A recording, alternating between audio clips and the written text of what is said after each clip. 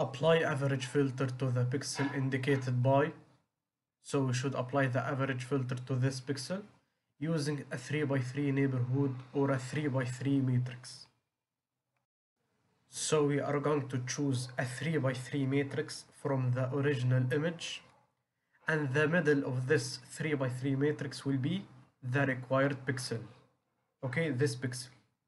So this is the 3x3 matrix.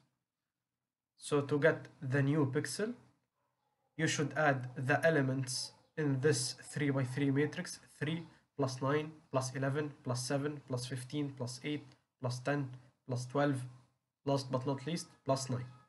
Then you divide by the number of pixels in this 3x3 matrix. We have 1, 2, 3, 4, 5, 6, 7, 8, 9.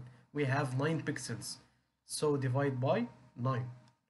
This will give you 9.3333.